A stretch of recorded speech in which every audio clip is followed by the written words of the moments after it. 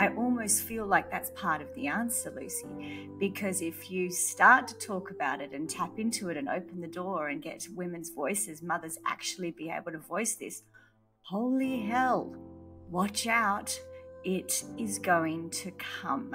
And I feel like that is also known at some level in our culture and society, that there is a rumbling, an anger, an isolation, and if that begins to be changed and invited to be spoken about, I mean, it's why I say, and it sounds melodramatic, but I deeply believe it, matrescence has the potential to change the world.